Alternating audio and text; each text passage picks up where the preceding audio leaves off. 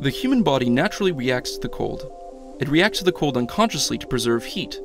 The body feels the cold and works to constrict blood flow towards vital areas that need to be kept stable. It also releases hormones like cortisol and norepinephrine. It induces involuntary muscular shivering and a change in breathing pattern. It's also painful, and people would rather be warm and cruising than frozen into a popsicle. So scientists at Wayne State University School of Medicine designed a special suit to make people cold. Not because turning people into popsicles is hilarious, but because it's interesting. They could use this special suit to measure the subjects in a PET scan or fMRI to really understand what happens in the body and brain in cold conditions. Specifically, it was an inquiry on Wim Hof's ability to withstand the cold, a man with the ability of increasing body temperature at will and survive under extreme cold conditions. The special cold suit had the ability to be infused with water, so you could run cold or hot water through it and control temperature. All you had to do at this point was slap a few ordinary people in the suit and measure. Over 25 minutes, they would measure skin temperature as they cycled water through the suit from neutral to cold and back. Here's the trend in the control. Nice and wavy, between neutral, cold, neutral, cold, neutral. Their skin temperature predictably falling as they were exposed to colder temperatures. After a solid control was established, they asked Wim to undergo the same experiment without any kind of breathing technique. His response was very similar to that of the control, nice and wavy. They then asked Wim to undergo the same experiment after priming his body with his own breathing and meditation techniques. The result was a sustained skin temperature of 34 degrees over 25 minutes. This is completely out of the ordinary. It's as if Wim just shrugged off the cold. This is also the point where scientists see this and out of excited curiosity stuff Wim into a PET scan and fMRI to see what the hell is happening. Firstly, to see where all this excess heat was coming from in the body using the PET scan, and secondly, to see what was occurring in the brain using the fMRI.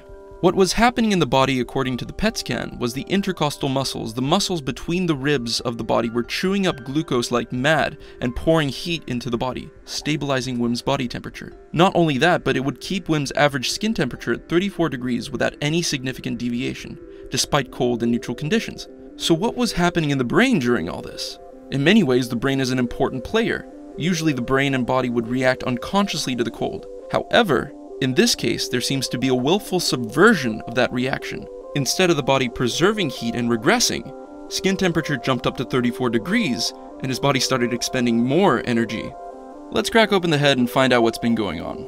Although physically borrowing and measuring a brain from someone who's alive is usually illegal, we can use an fMRI instead to see which regions of the brain had activity. It's safer, makes less of a mess, and is a lot more legal.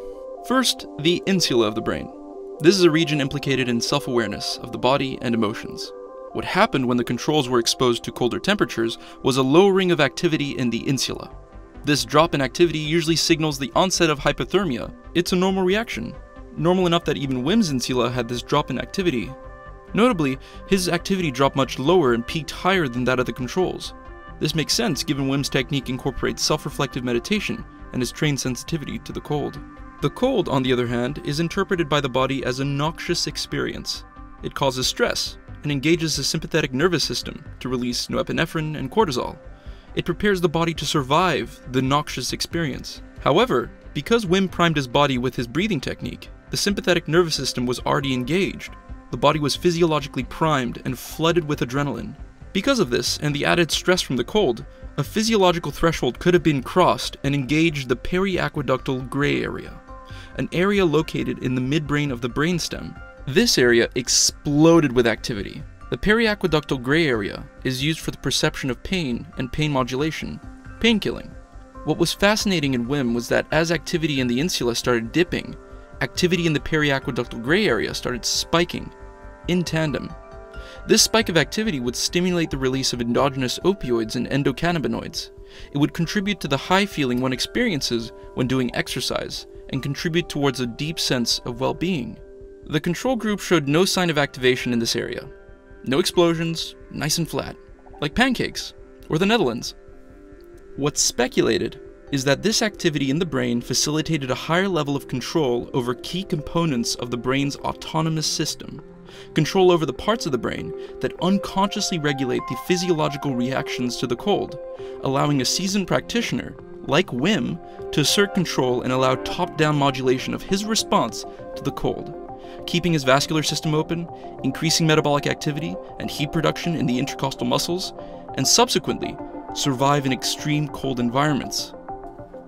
We'd like to close this video with the question of mind over matter. We'd like to argue that it's one and the same. In a way, yes, priming and placing yourself in a difficult position will cause the neurological processes in the brain to beautifully excite with activity, producing the conscious experience of that focused mind.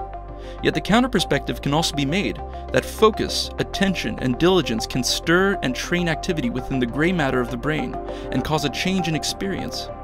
It's reminiscent of an upward spiral that the conscious decision to improve in turn creates new connections within the brain and causes a positive feedback loop that produces a new person, from mind forming the physical brain and the brain forming the experience of the mind. It is with this wider perspective that we'd like to view this experiment. Here we have a man capable of overcoming deathly cold environments, yet we seldom consider that his neurophysiology was trained over time for such survival, that if he were to behave as a control, the body would react normally to the cold. Yet with focus and honing of mind and body, he is able to access those deeper layers of his physiology, producing something truly spectacular. In this way, we leave you with this idea. Change, in any direction, is possible. It can be incremental, small contributions every day towards what is valued, but exponential in the long run, to the point where a person truly renews. This was a brief summary of a study published by Wayne State University School of Medicine. Thank you for watching, and consider that change, however small, can gradually transform a life.